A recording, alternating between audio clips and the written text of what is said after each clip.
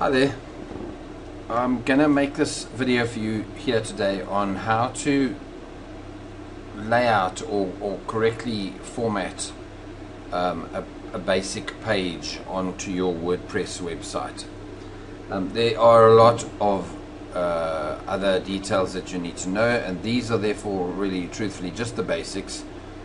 However, it's obviously vital that you know these kind of things. Other videos will show you how you should have correctly chosen your keyword titles for your pages and how to do your tags and details like that related to what you need, which is using this tool, related to what you need to do and use and on your actual page. However, today I'm simply just going to show you this. On every page, in fact, while this is going down, the video I'm talking about, let me just try and drag this down a bit for you here.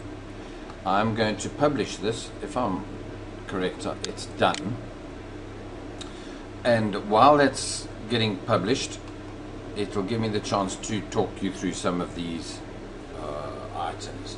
Now, your permalinks would have been correctly set up. That's this column here when I built your website. All your plugins and other things would also have been correctly installed when I set up your website. So this today is just about how to lay out your page. Firstly, if it's a page, it should be over 600, 500 or 600 words is the bare minimum that Google will start to recognize that you have got quality content. I personally believe that if a page, what title of a page is good enough to be a page, then why not make it 1,000, 1,500 words?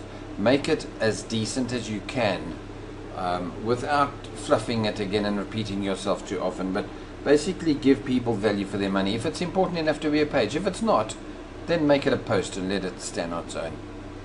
Okay, firstly, I apologize for all sorts of pathetic grammar and spelling that I have. It's not something I can change easily, and that's really where it goes. So today, small business online marketing strategies. In fact, this will be the first, this page that I've written, in fact, will now kind of be the explanation of this very first video. So I'm using the page that I've written as an example for one of my first videos, and the video, as I've told you, is how to lay out your page correctly. Okay, so we've started with this. Point number 1, 1,000 plus words if possible. 500 plus bare minimum, but don't do too many 500 pages. All you do is allow your opposition to get the better of you, whereas they will be doing 600-700 pages, word pages. Do yours at 1,500, 2,000. Do less pages, have them higher quality. Your retention of your readers will be higher, and you can't lose. Okay, in your website page, you need to follow some of these facts. Your title, Small Business Online Marketing Strategies, needs to be in the title or the head, the first page, headline, that's the word, in the headline 1 of this page. So you would do Small Business Online Marketing Strategies, there's the words built into a sentence. You would preferably have it in the second sentence, Small Business Online Marketing Strategies. And I've deviated slightly here. Normally my second line, sorry, let me show you what happens. When you've done your headline, you bold it, you go to, in your WYSIWYG editor, which is all of these little hohos up here on the top of the page, you'd go to this and you'd bold it as heading 1. You would then take your second most important heading, which would be heading 2, which normally is this one for me, and you would bold that as heading 2. I'm not too worried about that. But if the heading 2 with your sentence in it is stronger than the way I've done it, where I've switched to 3 and then done a 2 as my next sentence. Right, you need to sprinkle the title of the page into your. In fact, there's an exact percentage. I never worry about that. It's 2 or 3 or 4% that you're supposed to put that keyword into your page throughout the page. You're supposed to also use LSI keywords throughout the page. Now, my honest opinion is if I'm spending too much time thinking about LSI keywords, I'm not probably not making the page fun and interesting enough for people to read. Now, an LSI keyword is a keyword very closely related to your topic. Now, this is a long tail keyword, but for example, well, let me show you some LSI keywords. Copy that, go to a Google search,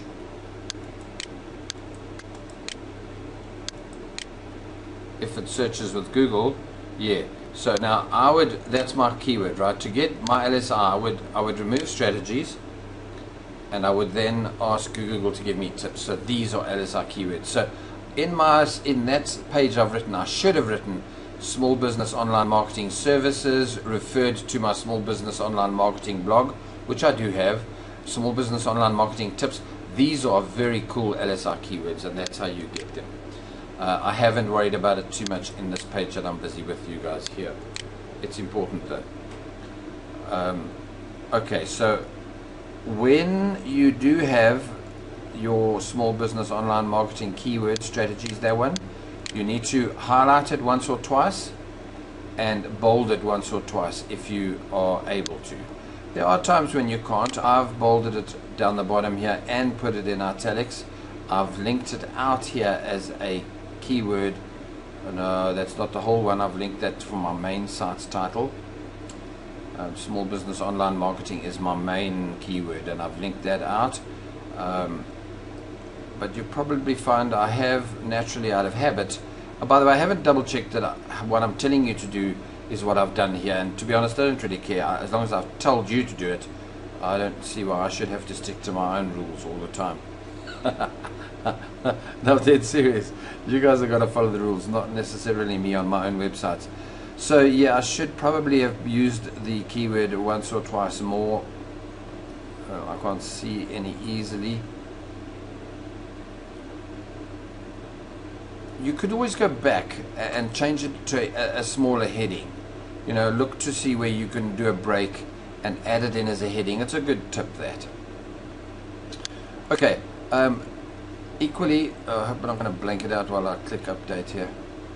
It is going to blank out. My bad. Okay, so next tip is have the title in your final sentence as well. So I always do a little thanks at the end. Thanks for taking the time to read the short page on small business online marketing strategies. I really do want to thank people. So I'm genuine about that, and I'm very glad when they have done that. And that's cool too. I'll also ask them to share. Again, if you found my content to be good, please share it.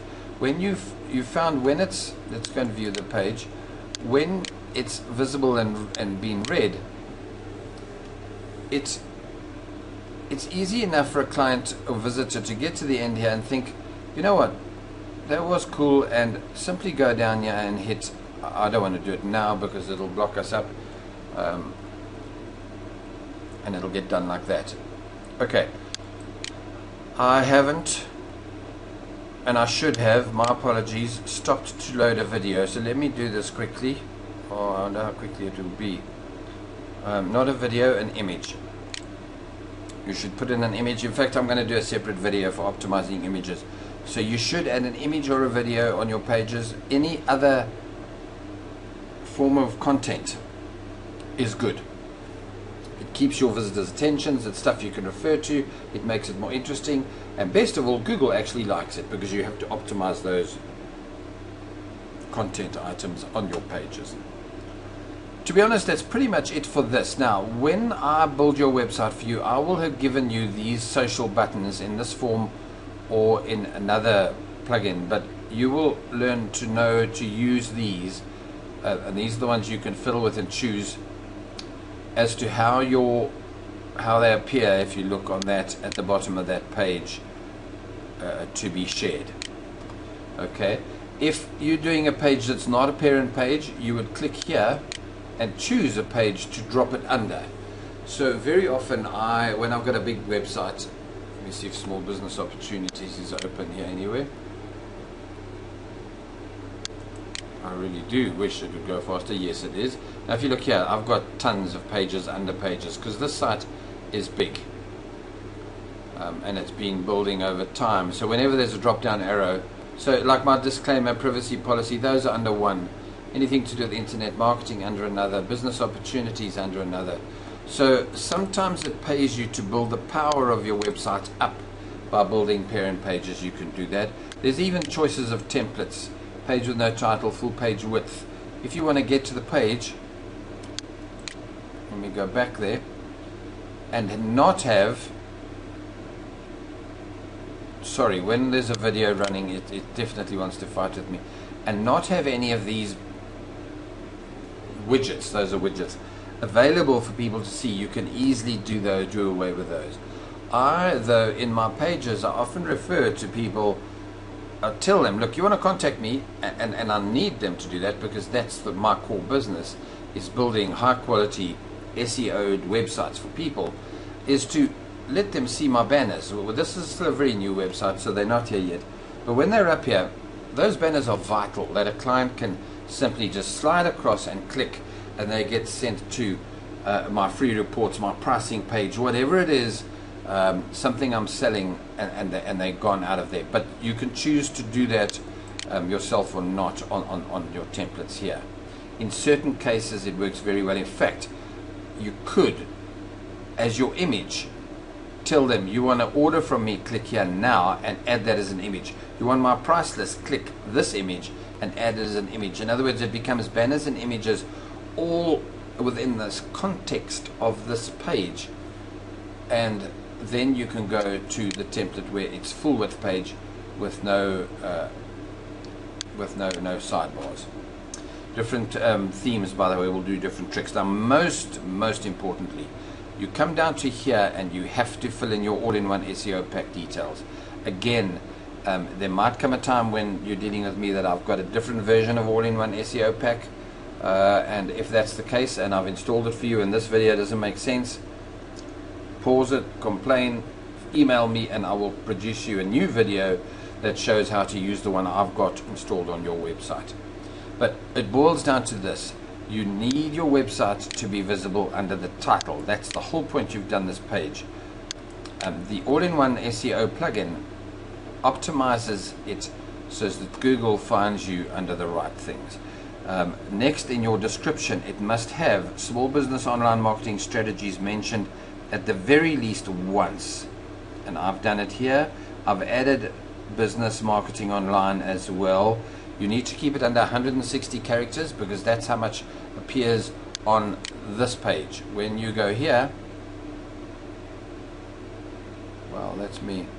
When you go here, small business marketing will, they give you 60 here. This gives you 60. You need to kind of get those first sentences or two correctly done straight away. Okay, I think I've covered pretty much the basics of it. Oh no, my bad, sorry.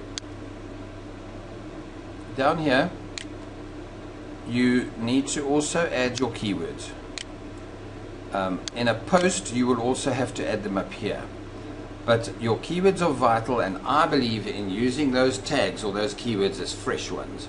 So do not have I've done that personally in the past where I just have a little notepad for my keywords. It's nice and lazy, and whenever I need keywords, I open the file, I just copy and paste 10 and I dump them up here. But I believe that Google is getting smarter by the day, and if you came in and had fresh, muddled, shuffled, organized keywords in such a way and tags, there'll come a time when that algorithm will benefit you, and it'll be done solidly onto your pages and posts. Okay, I'm in fact going to go off and fiddle with this more. So now that I look at it, I quite like the idea of putting in a banner, as I mentioned to you there, and a few other things. But that's the basics of it. Your page needs to be friendly, riveting. It must be fresh content, never copy and paste stuff. It must have the titles in italics in bold, in the headline, in the second sentence. It must be in the final sentence. It must be sprinkled occasionally throughout it. Other things, do bullet points and short sentences. People online have got a very, very short attention span. They do not want to read huge paragraphs. They also love to scan. you do it, I do it. What you do is you go down here. Now, very likely, a scanner will pick up where I've darkened or I've colored this one. So, and I've done it on purpose. It says once the CMS website has been set up with all correct pages, now that's what I would do, you see. So I want people to notice that correctly set up means I need to do it, because I've seen in the past when my clients try to do it themselves, they get so bogged down with it that they give up on it and eventually declare to their friends that online websites don't work. Well, of course they don't if you don't build them right. So yeah, that's pretty much it. Thanks for your time. I'm gonna finish this video. I will process it and put it back on this website as a post, and it'll obviously be on YouTube and perhaps on one or two of my other sites. I suspect just on this one.